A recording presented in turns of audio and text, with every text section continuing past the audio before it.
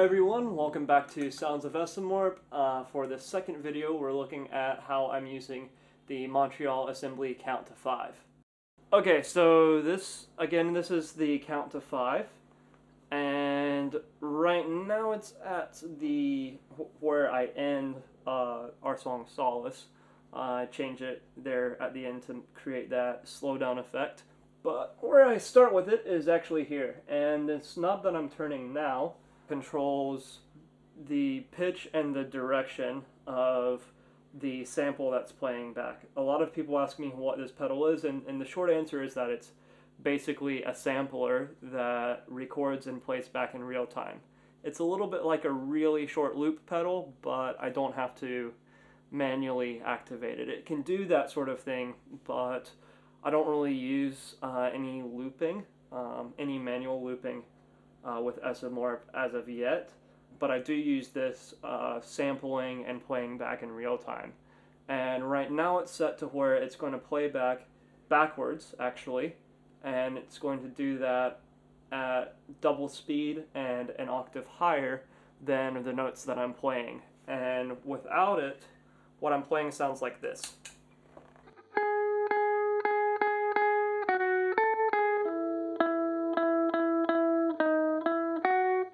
With the count to 5, it sounds like this.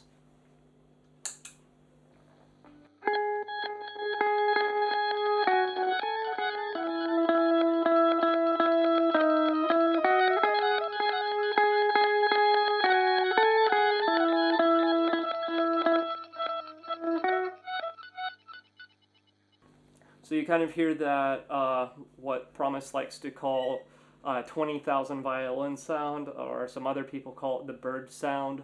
It's just this nice octave up that's happening.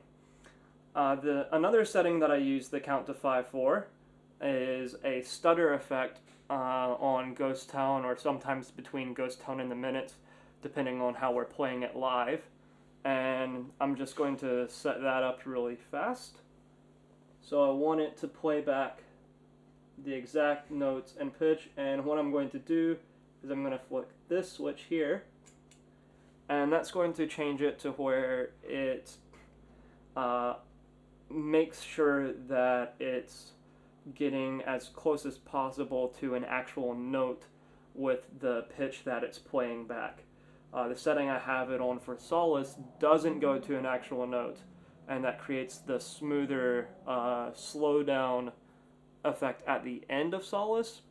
But for our other songs, I want it to have a really nice solid setting so it doesn't sound out of tune.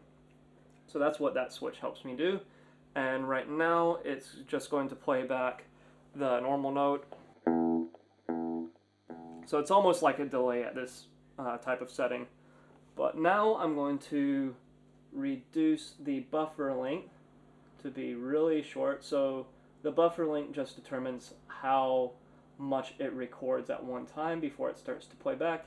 And I'm going to set the feedback to 0 so it doesn't go after I stop it. And I'm going to increase the wet signal to fully wet. And so now I can create a really cool stutter effect by holding this switch. So that one's really fast, or I can create one that's a little bit slower. And this is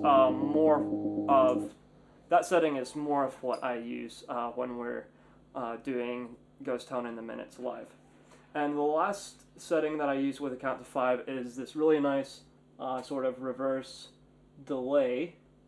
I think it's a little bit different than reverse delay because I've used other reverse delays and I actually like the way this sounds better.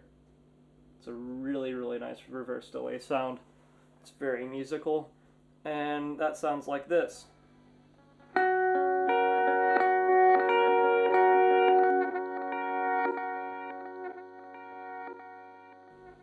And then I use that with my timeline live on the apostasy setting, and I'll use that for the end of our ambient intro to apostasy.